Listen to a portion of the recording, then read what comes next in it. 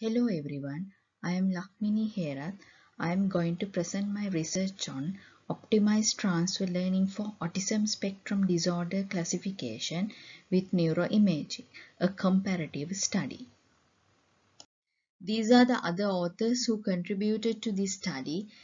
Dulani Medaniya from Department of Computer Science and Engineering, University of Moratuwa, Dr. Marasinghe from Department of Radiography, Faculty of Allied Health Science, University of Peradeniya, Professor Vajira Veerasinghe from Department of Psychology, Faculty of Medicine, University of Peradeniya.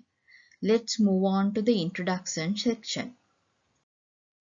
Machine learning. Machine learning approaches are used extensively in medical applications because it has an interesting capability for extracting valuable information from medical data sets. But it has some issues. One is unavailability of sufficient databases. Another issue comes with future engineering process. That is, feature extraction and selection are time consuming as well as it needs some expert knowledge.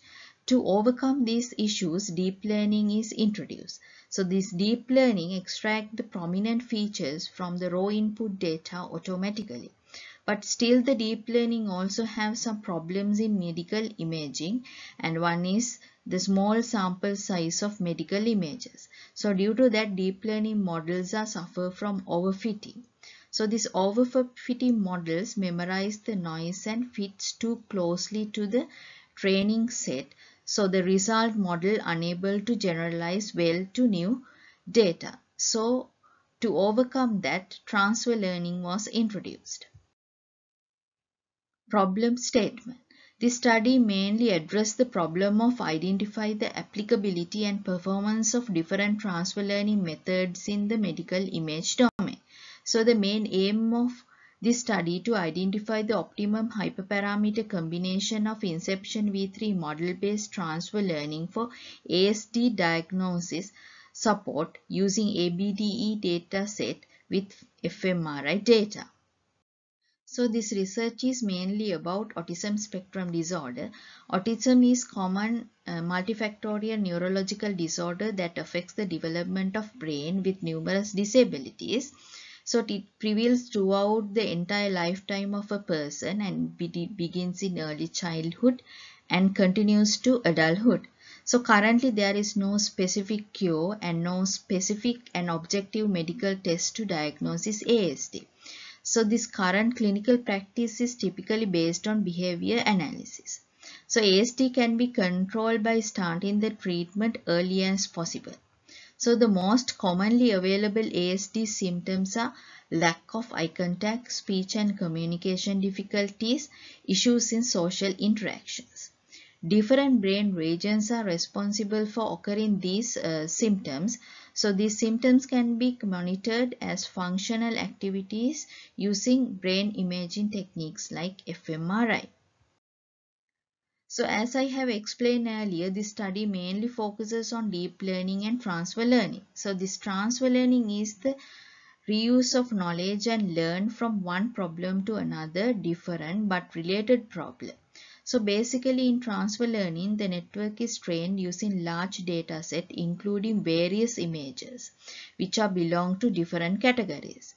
Then the pre-trained model customized by substituting the output layer of the model with the new layers to produce the desired output for the new problem.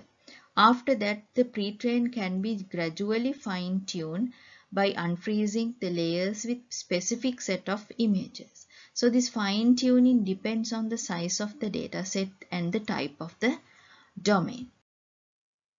So another important factor of training a convolutional neural network is hyperparameter tuning. So it minimizes the loss function and that helps to find the best values of the hyperparameters to achieve the optimal performance of a given data set in a comparatively lesser period. So these hyperparameters state the architecture of the model and directly control the nature of the training algorithms with a significant effect of the performance. So let's move on to the methodology.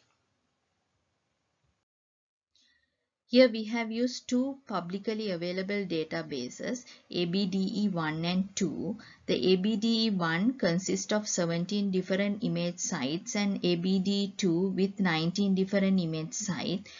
For this study, I have chosen only one image site, that is KKI.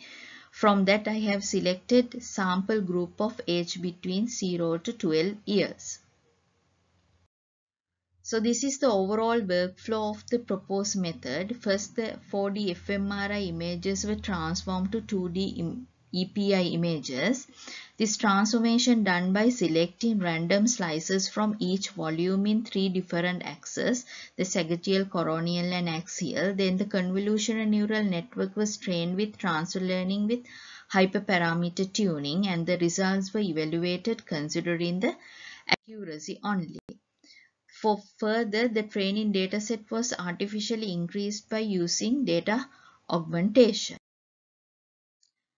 Transfer learning settings with convolutional neural network. Inception V3 model, which is trained on ImageNet dataset, is widely applied in medical transfer learning applications. So this model has lesser number of parameters and generally provides high accuracy compared with other models like VGG16 and ResNet. So I selected the Inception V3 model as my pre-trained model. Then the output layers of Inception V3 model was adapted accordingly to classify ASD from controls by combining global average pooling layers, dropout layers, dense layers and flattened layers. Then the convolutional neural network was trained in 4 different modes. So proposed deep learning neural network model was trained with ImageNet weights in 4 different modes. In mode 1, freeze the convolutional base of Inception V3 and train the top layers. Then in mode 2, freeze the convolutional layers up to layer 249 and train the other layers including top layer. Then in mode 3, freeze the convolutional layers up to layer 64 and train the other layers including top layers. So in mode 4, train the model from scratch. So this table shows the parameters used to predict all the possible combinations of model evaluation. This graph illustrates the accuracy value for different modes with various learning rates and approaches using ADAM optimizer in sagittal, coronial and axial directions. So fine tuning starts from mode 1 and gradually changes by unfreezing layers step by step up to mode 4. So overall, it is visible that when unfreezing more layers, the network classifies ASD from controls with higher accuracy. And this is true for SGD optimizer also. So this figure demonstrates the comparison between ADAM and SGD optimizer in sagittal view regarding their performance. So it is clearly shown that ADAM optimizer with learning rate 0.0001 gives better performance in mod 4 than SGD optimizer. In contrast, the SGD optimizer has achieved the best performance with learning rate 0.001 in mod 3. For both ADAM and SGD optimizers, the maximum ASD identification accuracy value is 98.65. This table shows the average accuracy value of both optimizers in 3 directions. The values indicate that the ADAM and SGD optimizer provides a maximum average accuracy value of 98.38% and 98.06%. So this table shows the comparisons related to other studies. Most of the studies gives the maximum accuracy values using ADAM optimizer. Discussion. So the transforming a pre-trained model to a different domain like medical imaging, the weights needed to be adjusted accordingly with respect to the new domain. So the selection of best combination of hyperparameters in transfer learning is a challenging task, and which is directly affects the accuracy. So this study shows the benefits of sequential fine-tuning and a single optimizer cannot outperform all situations because the performance is varied of the mode of the transfer learning, learning rate, number of epochs, and the type of the images used. The study investigates the performance of the transfer learning based ASD classification using various hyperparameter combinations. So the study strengthened the importance of choosing the most appropriate transfer learning mode and the hyperparameter combination for best performance for different target domains. So the future directions, it is needed to be investigated with the other optimization algorithms to find the most appropriate optimizer. And it is needed to investigate and check whether this combination is suitable for any data set that is available in the ABDI1 and ABDI2 data set. Thank you.